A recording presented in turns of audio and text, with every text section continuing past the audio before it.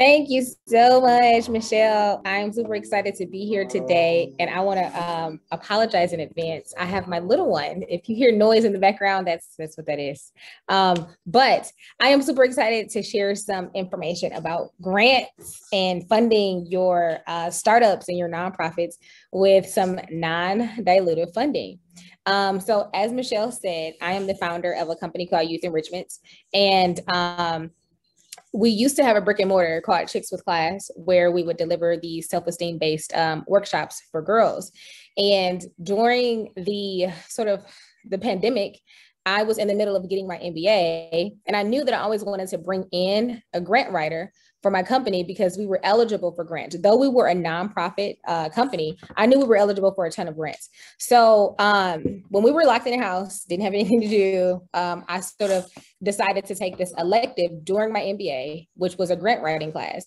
And I learned about writing grants, sourcing grants, and really winning money for my company.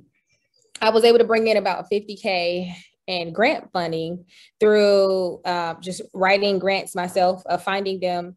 And now we're actually up for about a $1.3 million grant from the federal government to implement a program with using our solution. And I'm going to talk more about that in a little bit. But what I really wanted to make you all aware of is the funding that is out there for any business in the form of grants. And grants is really, money that you don't have to pay back. So I'm going to share my screen because I have a small little presentation. Let's see.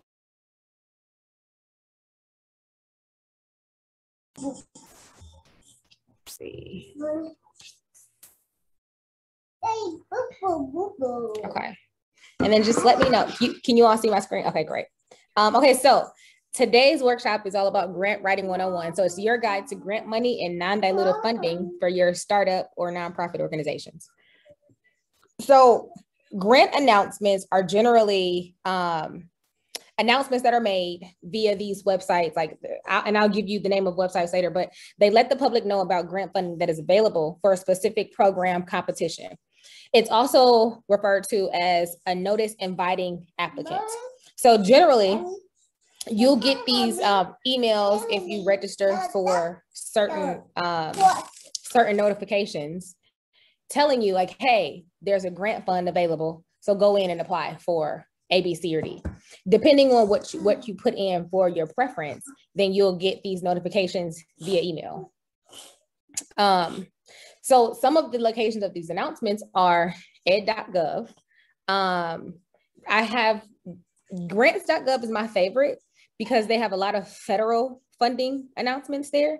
And the request amounts are generally higher. They're usually in the hundreds of thousands or the millions. APA.gov is also a really great one.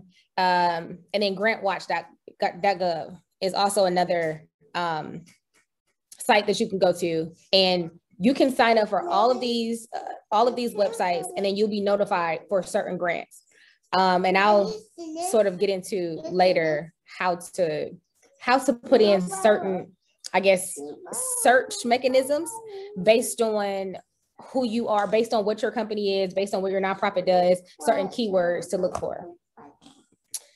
So in order to be able to get these grants, right, you have to be grant ready. A lot of these websites want you to have a DUNS number. You need to have cage codes. You need to be registered in sam.gov, and then you need to be registered in grants.gov. So this is even with the apa.gov website that I gave earlier. They all want you to have this prepared before you get ready and submit your proposal.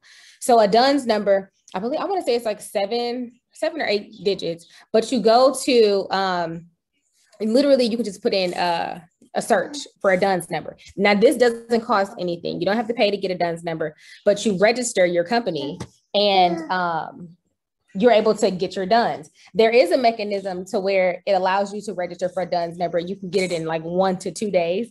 That's usually the one that I would choose for my clients when I'm getting a DUNS number for them. So when you get the DUNS number, then you have to register in sam.gov. You can get your cage codes before or after. But when you go to register in SAMS.gov, if you don't have cage codes, they'll generate that for you. And then you get an email from the cage code saying, okay, answer these few questions so that we can assign your cage code. So after you do those things, for grants.gov, which was the site that I gave earlier, you have to be registered in grants.gov. Now, this is a whole process within itself. And because when you're writing these proposals and requesting this funding, you're not requesting like, I don't know, $15. You're requesting like millions of dollars in funding. So they make the process very thorough. You have to register in grants.gov, then you have to assign roles for people. Then once you assign roles for people, then you have to make sure that your entity is registered the correct way. But they do have numbers. They do have numbers on each one of these websites where if you have questions, you can just give them a call. And grants.gov, they're open 24 hours a day. So if you have questions about anything, you can give them a call and they can walk you through the process. I'll vouch that they actually answered, because one time I was trying to finish a grant last minute, literally right before the deadline, and they helped me out. So yes, they do. And I love that they answer all the time. They helped me they walked me through a ton of things that I was confused about, but the service is completely free. So these departments, they generally use 3 different types of priorities when they're announcing grants. They do an absolute, a competitive, and an invitational. So an absolute preference there's an absolute preference that must be met. And if that priority is not addressed in your application or in your proposal, then your application won't be eligible for funding. The competitive type is, so they give a preference to applications that address specific topic approaches or target populations. Can you hold on for a second, honey? No, I'm not gonna hold you. Okay, so that's with the competitive. So that's generally, sorry, I just want her to be quiet. So when you're using a competitive type of grant, you're giving a preference to a specific topic, approach, or target population. So usually in the form of additional points being added to the peer review score, as long as you're addressing each one of these points, then that means that you'll get the points that is allowed for that. Stop. So invitational. So applicants are encouraged to address a specific topic, but the applicant will not receive any competitive preference points if the invitational priority is not addressed.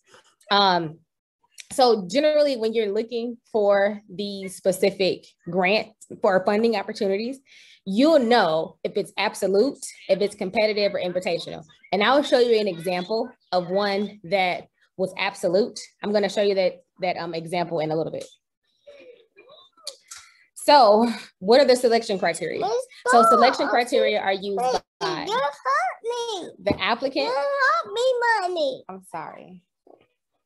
Can you be quiet now? Okay. So the selection criteria is used by the applicant or shape or design that the project or activity is to be carried out. And then peer reviews to score and evaluate the quality of the applicants.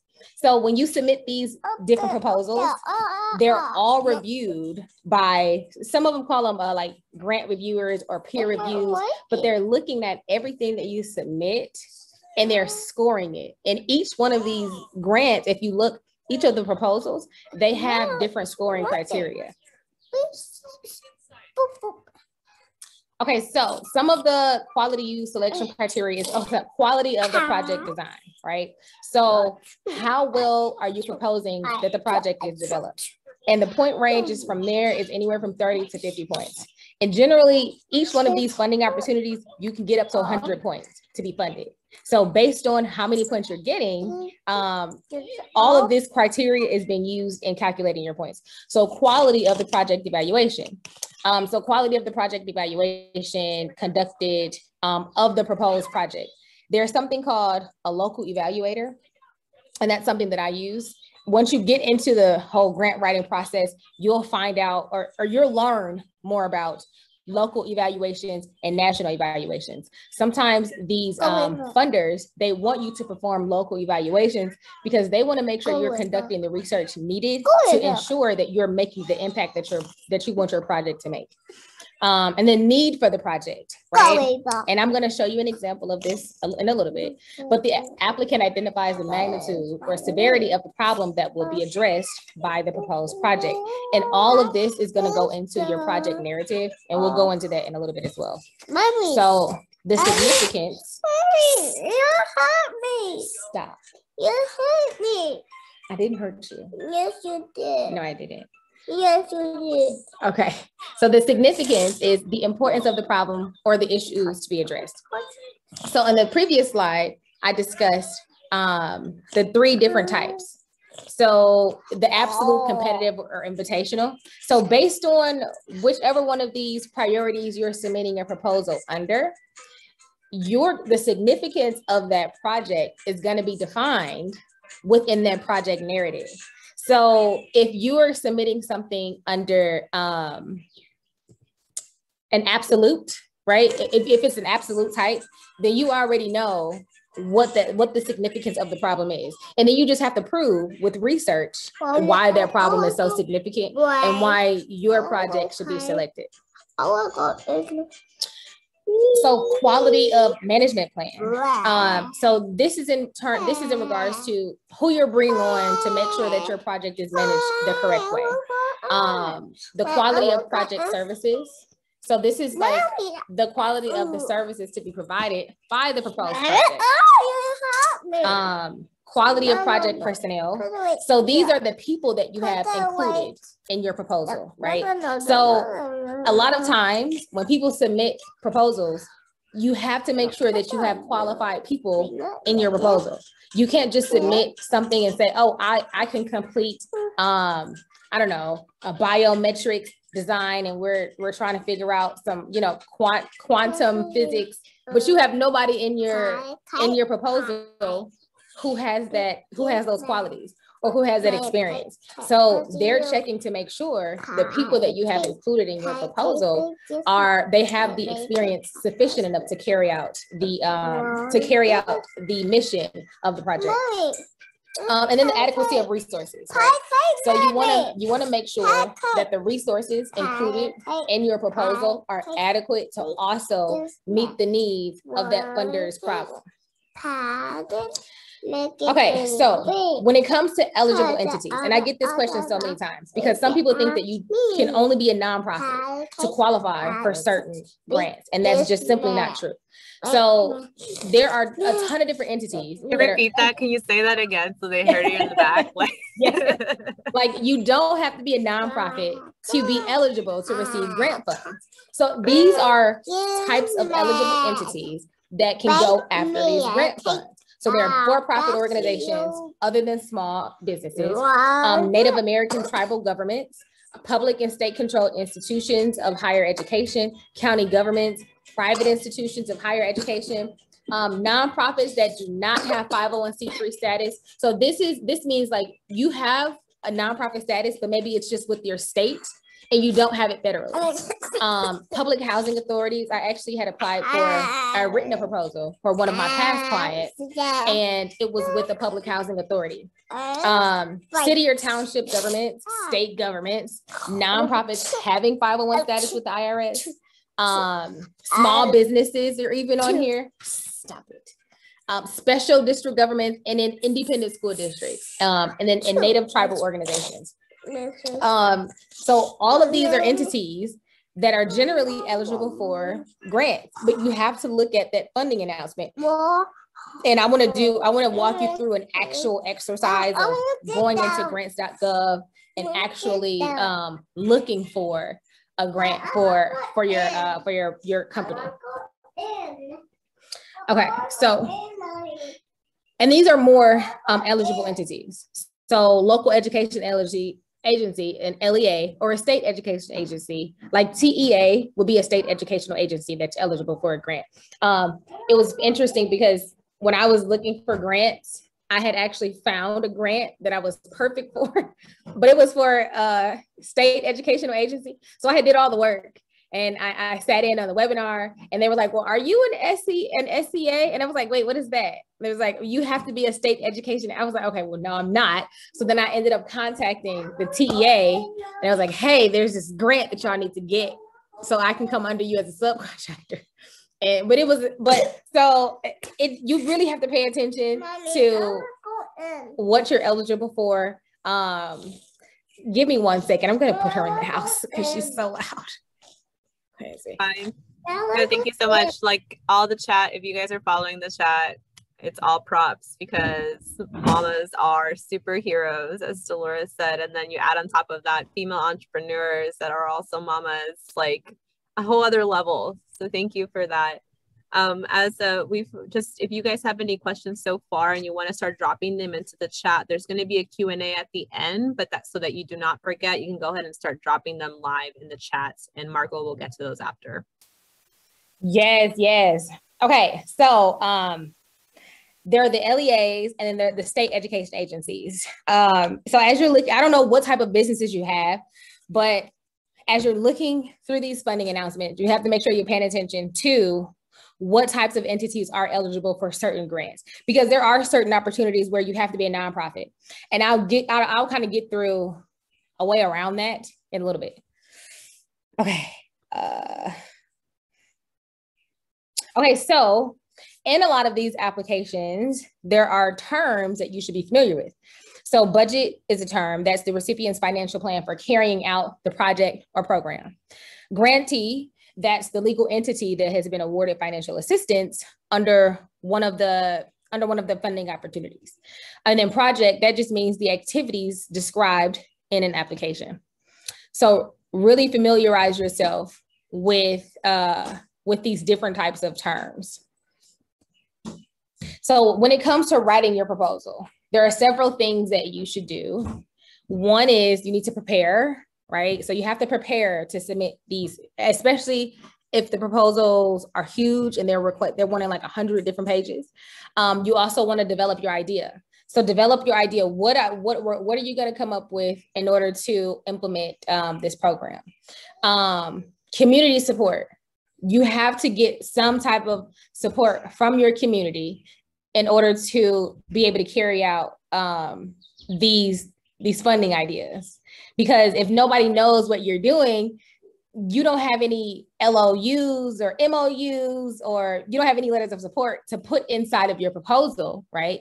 So then they're going to say, well, who is this organization that's submitting this proposal, and who's actually supporting their idea? So the next one is identifying funding resources.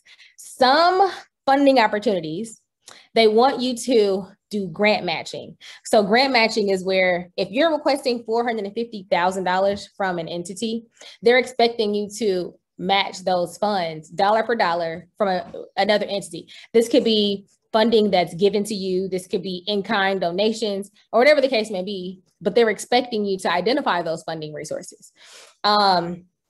And then the next one is, I spelled the word wrong, but getting organized to write the proposal.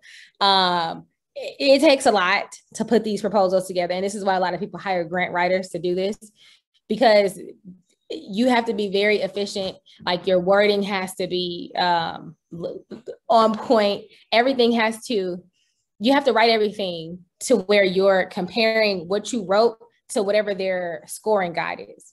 And then you have to write an effective proposal.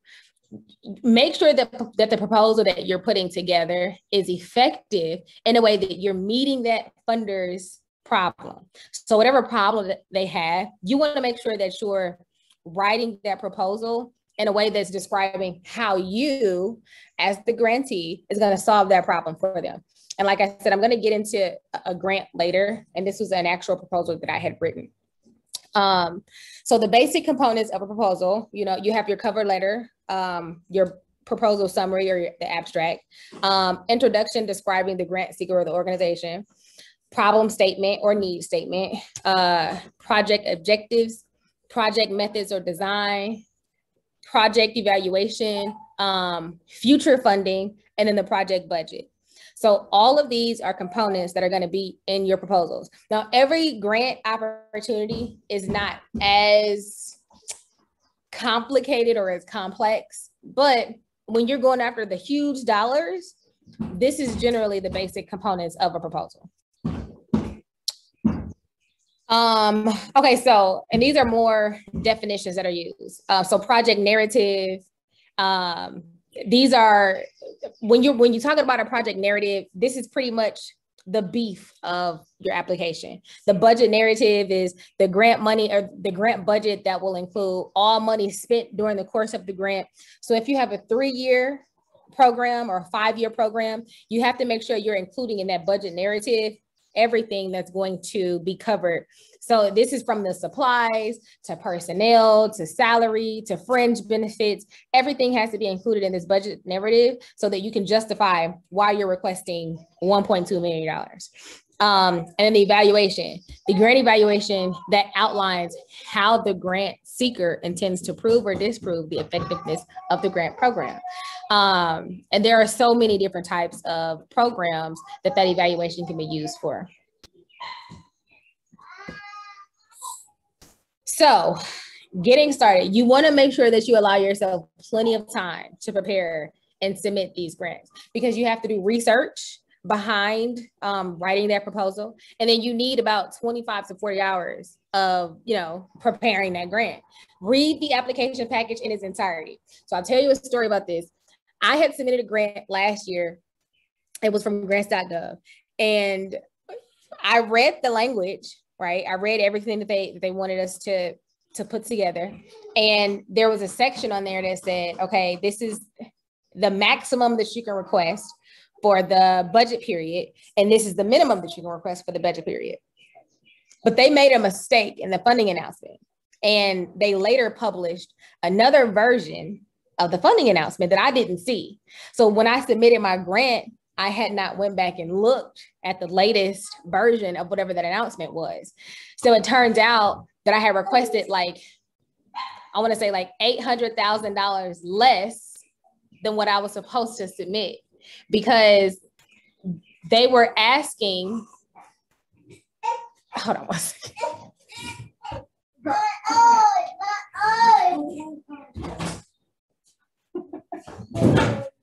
I'm sorry. This is the life of mothers. Okay. But no, I had submitted the grant. I submitted the proposal and I requested like $800,000 less than I was supposed to, because what they did was they announced later that you could request more per project period. And I'll explain like the difference between project periods and budget periods, but you have to make sure you read the language and go back to that website and make sure that you're going off the latest, the latest proposal or the latest funding announcement. Okay, come on. Come on. I need my watermelon. Go get your phone. Go get your phone and then come back. Come on. Okay, so I'm multitasking. All right, so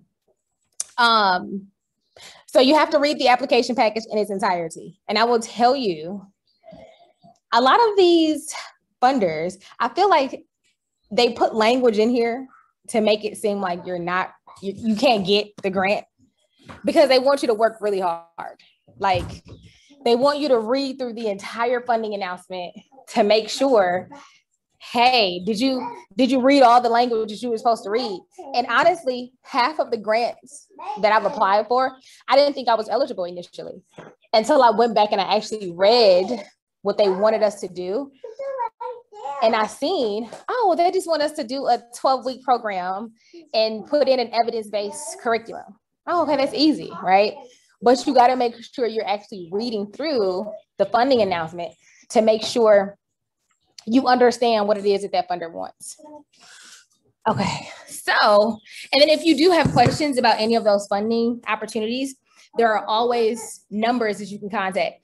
I can literally count how many times I've called and asked questions. They probably know me by my name, because I'm always calling, like, hey. You have a VIP line. It just goes right through the front. I swear. I mean, the number is there, the email is there, and I'm like, I want to make sure I submit this thing right. So, you know, and I mean, they're really nice. You know, they don't have a problem with answering questions. That's what they put the information there for. So yes, always contact that manager if you have a problem or if you have a question or if you're not sure about something. Okay, so preparing your proposal, right? So you want to make sure you follow the suggested formatting guidelines. Do not deviate from whatever it is that they want you to put in that proposal. Just follow that, like line by line, literally. Structure your narrative according to the selection criteria. This makes it easier for the peer reviewers to evaluate your proposal. So if you are structuring your narrative, and I'm going to show you what an actual scoring card looks like and how I structured my proposal. But if you're structuring it that way, they know, oh, well, this person actually read what I wanted them to read, right? And then they're not going all over the place in your proposal looking for, okay, well, did this person include this or did they include that? Because you're structuring everything in the way that they put it in the original funding announcement. So pay careful attention to the language that you use. Be clear, concise, and specific. You have to be specific as possible when putting these proposals together, because they'll ding you. If they don't understand something that you put in there, they'll take points off. You want to justify your funding request according to the proposed project activities and check all budget figures for accuracy. Keep in mind that costs must be reasonable and necessary, right? So you can't put in there, you can't request money for something that you can't justify. So if you're justifying it though, in your budget narrative, and then throughout the project, they understand why you're asking for that money. Then you also want to make sure you proofread your proposal. I literally have like 5 different people read my proposal to make sure, like, we're checking for spelling errors, we're checking for grammatical errors, we're making sure we're not duplicating anything, but it's necessary because when the peer reviewers get your proposal, this is exactly what they're going to do. Okay, so more, submitting your proposal. Don't wait until the last minute. Now, I'm one to talk, but I'm a huge procrastinator. And this last grant that I had to submit, I have no idea why I waited 6 months to get my DUNS number and get registered at SAMS. I don't know why I did that, but it was like the pressure was on, right? This is why you shouldn't wait to the last minute. Like, make sure you have everything, you have your registration, everything is like taken care of before you actually go in and submit. Now, when you start to do these and you're like comfortable with submitting and writing, you may be a little bit more lax, but I would just suggest getting it done early as possible is the best form. And if you're submitting an e-application, know the specific deadline, date, and time. A lot of these funders want you to request via either email or you're submitting via grants.gov. If a competition does not require an electronic submission, and you experience any type of technical problems in submitting it, that can be quickly resolved. Just print your application, submit it in hard copy before the application deadline. Now, a lot of these funders, they have a deadline. If you're submitting a hard copy, you have to submit that before usually the electronic copy is due. So it's usually like 5 o'clock Central Standard Time to submit a hard copy. But if you're doing it electronically, it's like 11:59 p.m. So you're buying yourself extra time if you submit electronically. Have a fresh pair of eyes. Read the proposal again, and then make sure that all the required forms and signatures are included. If you miss a signature, you know, they may just throw that page out, and then it deems you ineligible to receive, and then you got to try again next time. So just make sure you have all of the signatures required before you submit your application. So common mistakes: failing to allow enough time to submit via mail or electronically, not reading the application package in its entirety, not following formatting guidelines, not getting the signatures, and then failing to proofread. So many people fail to do these simple things, but you want to make sure you proofread, get the signatures, allow yourself enough time, and really follow the formatting guidelines. Don't try to get fancy. Don't try to do anything extra. Just follow the guidelines that they put forth for you. So these are some of the common questions. What is the deadline date? Am I eligible? Can I sign the required docs? Can I send the package after the deadline date? The answer is no, unless there's like an emergency situation that you can prove. Then they might let you submit, but other than that, no. Where do I go for additional questions? Will this grant be offered again next year? I'll say there's a 50-50 chance that the grant that you're applying for will be offered again the next year because these are federal funds. And then can my senator send a letter of support? So I had reached out to the mayor's office actually, and I got a reply because I needed a letter of support for a program, but there was like a discrepancy because I think they may have been going after the same like grant and they didn't want to take money away from the city, so they couldn't do the letter. Girl, stop. And then will the deadline be extended? The answer is usually no. And then what happens after I receive my proposal? So after the proposal is submitted, they generally give like, I don't know, 3 months of review time, and then you'll get an answer on whether or not you were approved. And it's like the anticipation, right? Because a lot of these grants are very competitive. So you put in all of this hard work, and it is a lot of hard work. Or you pay somebody like anywhere from, I don't know, $3,000 to $5,000 to write your proposal. And then you're like, okay, am I going to get the money or not? It's definitely it's a risk. Either way you look at it, because you're risking your time or you're risking the money that you spend to have somebody prepare that proposal for you. But at the end of the day, when you do submit it, and you get, even if you don't get it the first time, they always send you a scorecard and say, okay, these were your strengths, these were your weaknesses. So that way you can go back and you can change whatever you needed to change and then resubmit again the next year. And that's what I did. So I'll go into questions, and then I want to go into an actual proposal that I had written so that I can show you what one actually looks like, and then what the process looks like when you're submitting. Okay, does anybody have any questions so far? You can either unmute your mic and ask directly or type it in the chat. Can you close it over there?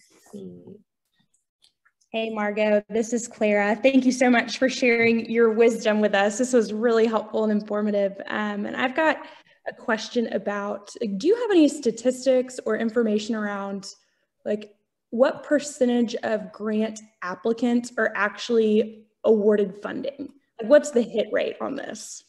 So it's hard to say because each grant is different.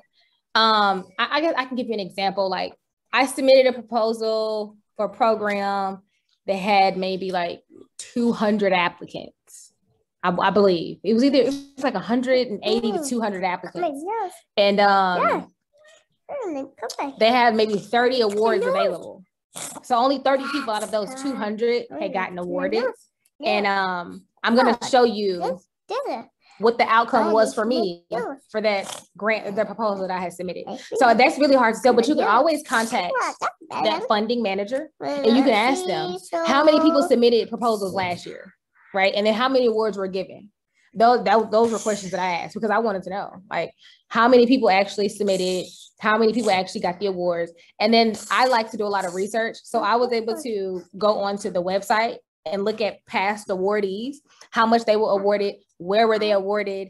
And I even contacted some of the agencies who were awarded. And I said, okay, like, how was that process for you? How did you, what did you put in your language? And I asked a bunch of questions, but you can always call that funder and just ask them those questions. Okay. Any other questions? Yes, can you guys hear me? Yes. Hi, I'm in the car. I'm Marilyn. This is wonderful. Thank you so much, Margo. I appreciate the information. I have not been proficient in pursuing grants for a lot of the reasons you said, the things we should do.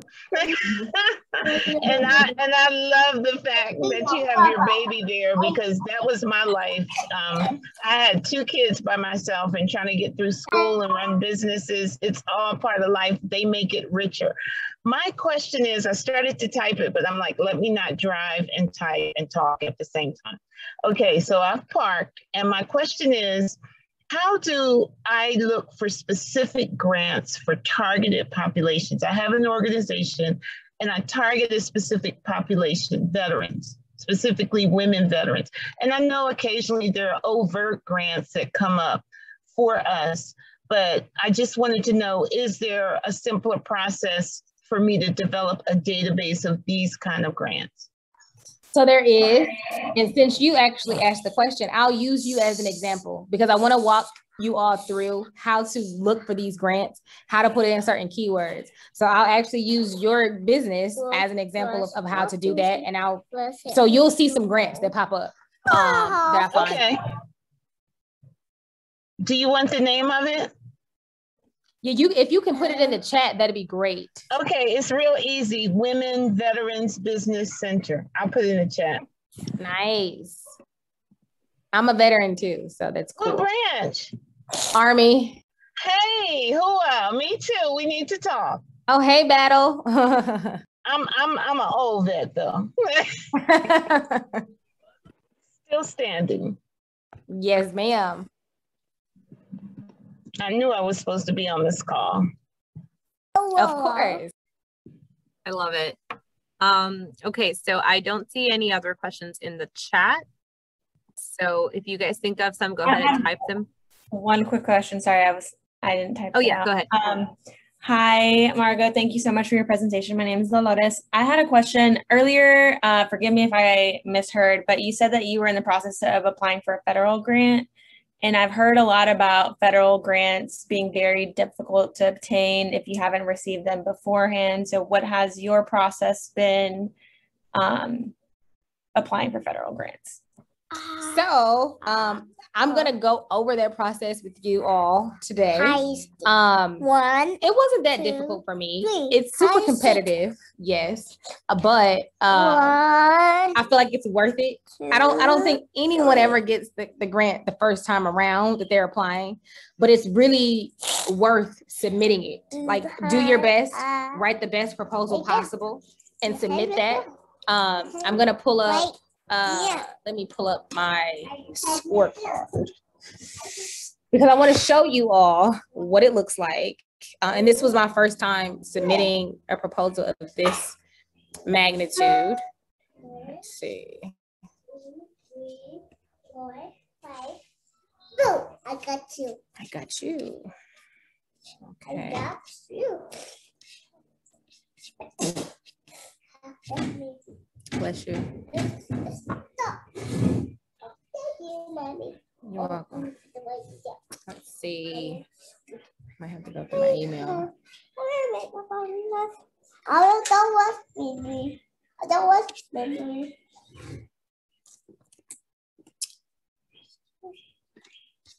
And then while you pull that up, Margo, I'll add one more thing in there as well. It's like how does somebody make the decision of whether or not they should apply for a grant based on thinking through, okay, how much time is it going to take? How many awards are they going to give? And what's my probability of getting selected? Is that even the way to look at it? Do you have any tips on that? Yeah, so I wouldn't look at it like, am I going to get selected? Honestly, I would, if there's a grant that I think that I'm eligible for and I read the funding announcement, I'm just going to apply. Like, I'm going to write the proposal and I'm going to apply, because at the end of the day, even if I don't get it the first time, I'm probably going to get it the second time, because I'm going to take everything that they asked me to do and I'm going to correct whatever, and then I'm going to submit. And then if I don't get it the second time, I'm going to submit again. But that's just me. I don't like to take no for an answer. I'm like, no, y'all got to look at this again, right? So take a look at it again, and 9 times out of 10, like, sooner or later, you're going to get the grant. So I'm not sure. Can you all see my screen? Like, do you see the applicant final panel summary? Okay. Yeah. So this was the proposal that I submitted last year, right? I got 93.67 points. It was super great, because this is the first time that I had ever submitted this type of proposal, and I had requested $445,000. And this was the proposal where they submitted another funding announcement after I submitted my grant, or after I submitted the proposal. So I was supposed to request an extra like $800K, but I had no idea. So as you see, they go over all of my strengths and my weaknesses. I didn't have many weaknesses, but you need like, it's out of 100 points total. So some of the weaknesses were, okay, the applicant neglects to provide specific data regarding STI. And then, hold on one second. Malia, please be quiet. You don't have to be that loud. Okay, we know that you know your ABCs. Okay. Okay, so I wrote a grant for a teen pregnancy prevention program. So my company, we provide self-esteem based learning solutions for children.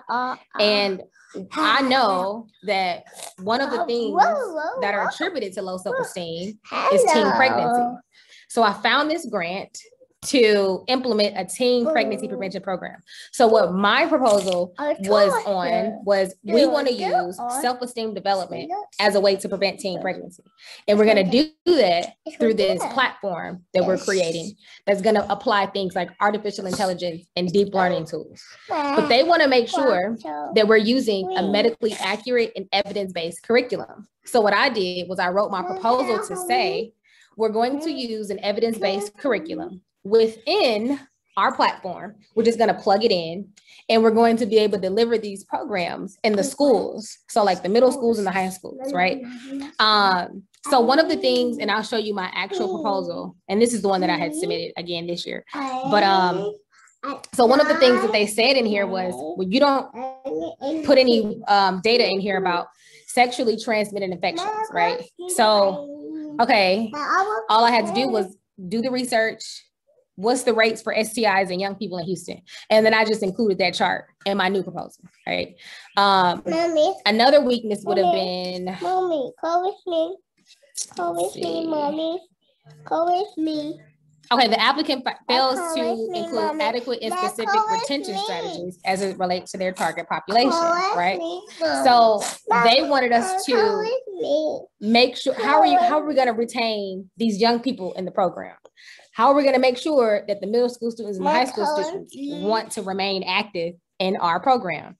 So I just had to go in and bullet or highlight how we're going to do that. For us, we're doing that through celebrity engagement, right? So we're going to invite little celebrities to their schools. And I included that in the budget. So we're going to need money, right, to pay the speakers to come out and talk to the kids. So that was our retention strategy. So like I said, the document outlines a bunch of strengths and a bunch of weaknesses. So all I did was went through from this score that I got, which was 93.67 points, and I needed 100. So I didn't miss by a whole lot. So this is the new proposal. And this is how my actual proposal is structured.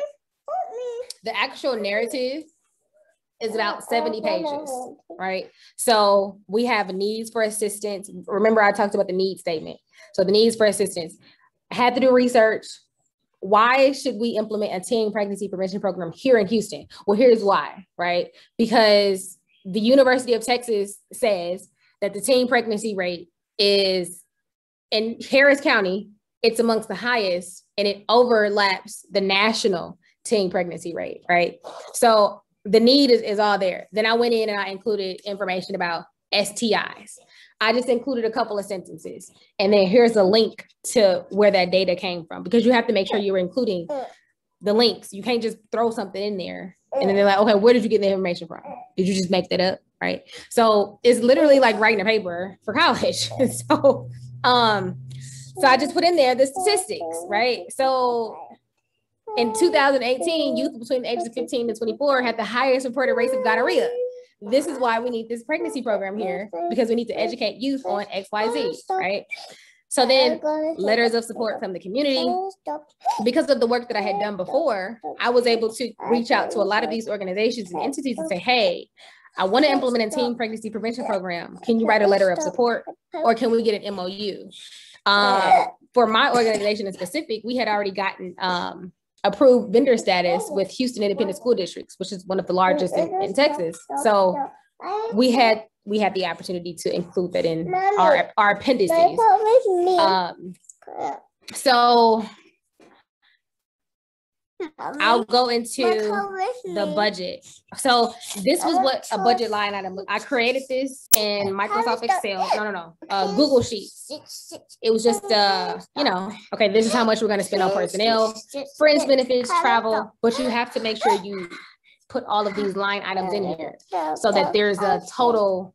This is how much we need in total, right? And then this is the budget narrative down here. So budget justification. This is why we need the money, because we're going to hire so-and-so. We're going to pay them $45,000 a year. You have to make sure you include all of this in your projects or in your proposals, because if you don't, they're going to ding you and they're going to say, okay, well, why are you requesting this much money? Sorry, there's a fly. Okay, so local evaluation. I talked a little bit about local evaluation. This is something that I would highly suggest you get when you do proposals like these, because you're hiring a company to do a local evaluation of your project. So they're going to spend the entire 3 years with you, making sure that they conduct the necessary research so that you can go back and say, hey, I hired a company called Hypothesize. And they're going to do like a quasi-analysis study, impact evaluation analysis. They're going to do all of that for the project over the course of 3 years. So this is what a budget narrative looks like. And this is pretty much the entire proposal. Now, if you go over the allotted pages, so if they say 100 pages, right? The budget narrative can be no more than 70 pages, and then your appendices can be no more than 30 pages. They're just going to throw out all of the extra pages that you have, and they're not going to read it. So make sure that you stay under however many pages that they're requesting. Okay, so if you have any questions about this entire process, then please let me know. But this is what a budget narrative looks like. I have my resumes in. Remember, I talked about personnel. One of the things that they had asked me last year was, how do we know that you can complete this type of work? Though I work with youth, I have not done anything in relates to like sexual education in youth. So I had to make sure I brought those people onto my team. So like Ann Matson, for example, she has extensive experience in sexual education in youth. So I reached out to her and I said, hey, would you like to be a part of my team? Of course. So she sent me over her resume. And so now she's included in the proposal. So when I submitted it, now it's a lot stronger than it was last year because they see that I have all of this experience. And then something else that I did was I went to Planned Parenthood and I just got a certificate on sexual youth education, right? So now I can include that in my resume. So now that they see, since I'm going to be the project manager, oh, this person has XYZ experience. So of course they can carry out, everything we need for this project. And one of the main things that they care about is they want to make sure that you're including medically accurate and evidence-based curriculum. So when you're looking at that funding announcement, make sure that whatever that thing is that they want you to do, make sure you include that and repeat it all throughout your proposal. Like, we're going to include XYZ because they want to make sure, that you're sticking to the plan. So I have all the research in, I have all of my resumes, and I want to show you a logic model because even if you're not planning to submit a proposal right now, I would highly suggest you put together a logic model because you need these anyway. I'm just going to go to my handy dandy type tables or table of contents because I don't feel like searching through it. Okay, so logic model. So this is a logic model. This is what it looks like. So logic model, you're going, what are the inputs? Who is the target population? What are the activities? What are the outputs? Short-term outcomes, midterm outcomes, and then long-term outcomes. So I would highly suggest you do this for your company, for your nonprofit, or whatever type of business that you have. So that when it comes to time to, like, you use this as sort of like your base, you're using this to write out proposals, to make company plans, whatever the case is. But logic models are super imperative to have with your company. And this is what my logic model looks like for this particular program. And I'm going to pause and ask if anyone has any questions right now. Um, If you have any questions, you could just unmute yourself. this is Mary again. I have a question. This is amazing. What was the name of the group that you partner with to follow you so they could research and provide statistics about the results of your program? When you said what was the name of the group? Yeah, the research group that you use to like do The local evaluation? Yes, could you put that in the chat? Yeah. She's based in Michigan. But I'm just gonna I'll put her company in here, but then they also have a ton of different companies. All you have to do is search local evaluation companies. And then the name of the group that I hired is Hypothesize. Oops, I hope I spelled that right. And they're based out of Michigan. So yeah, so this is pretty much what a full proposal looks like. And of course I didn't include the appendices, but I wanted to make sure I included charts in here to demonstrate teen pregnancy, birth rates, geographic location. We want to put the program in Houston, specifically Harris County. Here is why. So whatever grant that you're writing, and I actually wrote a same proposal for somebody else, but it was for a complete different state. It was for Louisiana.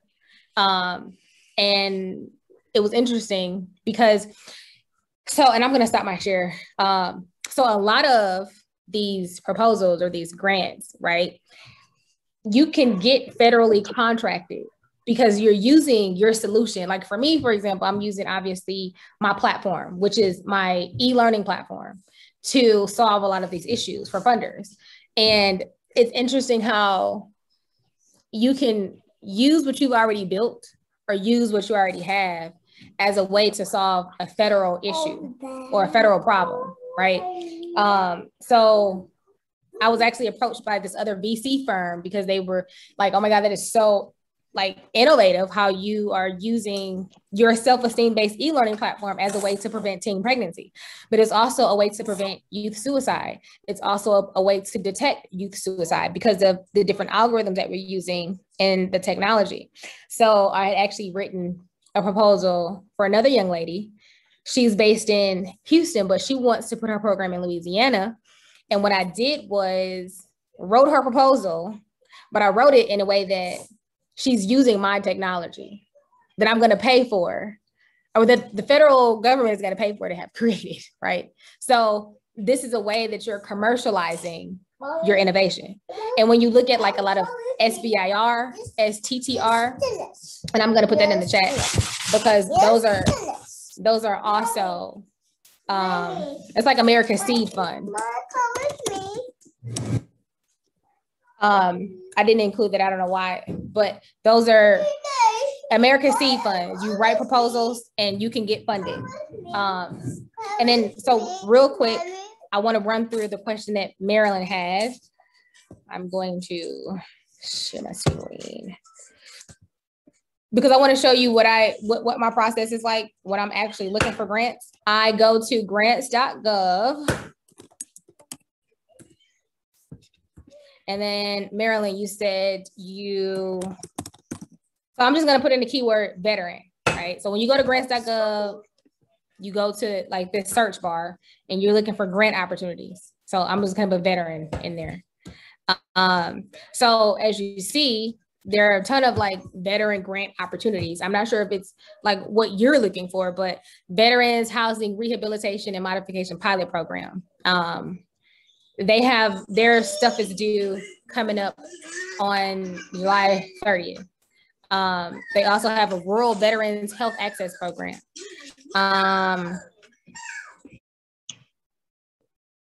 So while Marco does that search, I just wanted to thank you all again for joining. If you do have to hop off, thank you for participating in today's session. We will be sharing the recording with you. And then if you were in the actual live session, you get a copy of the slide deck, not the proposals, but the slide deck.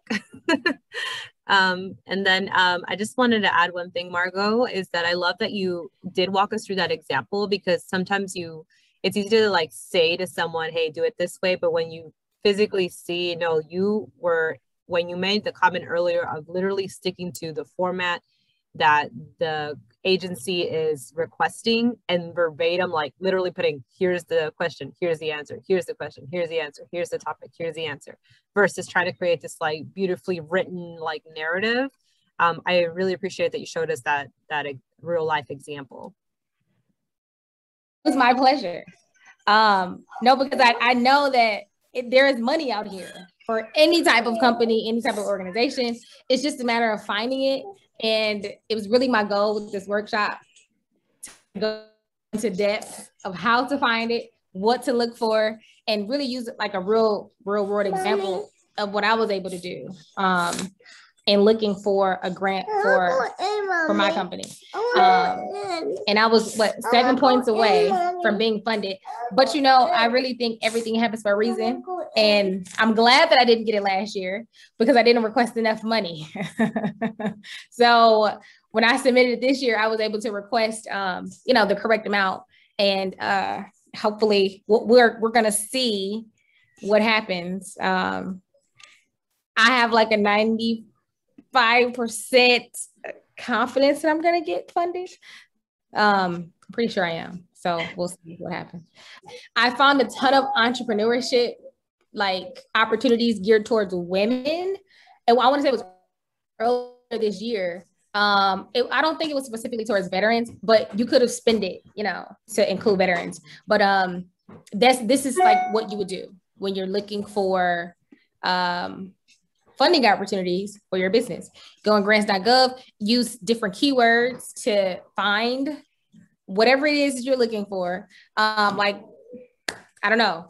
I knew that self-esteem was a core reason to like teen pregnancy, suicide. So I looked for teen pregnancy grants, suicide prevention grants. So don't always use like what is commonly researched, like kind of be creative in how you're researching different funding opportunities. Yeah, it's like find your angle, right? Like how do you, because there's not, maybe you'll get super lucky and there'll be a grant specifically written, exactly set up for the exact type of work that you do, but most likely there won't be one.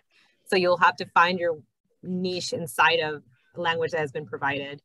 But Margo, thank you so much. I think I think there might be popular demand to do a follow-up, just like an AMA, like ask me anything, live Q&A session with you on this. For sure. We will be sharing the information, like I said, and then what's the preferred method for people to contact you if they have any additional questions? So I'm putting my email in the chat because grant writing is something that I do, like grant writing, grant researching, grant sourcing. So ambitiousgirlstartup@gmail.com. I've written a ton of different grants and done a ton of different like RFPs for people. So awesome. We'll definitely make sure we include that in the follow-up email to everybody. And again, thank you so much for sharing your wisdom, for giving us a glimpse into your momtrepreneur life, and applause to your assistant. Well, thank you. Look, I'm sorry she was so loud. Well, thank you all. I hope you guys enjoyed this. Have a great rest of your day.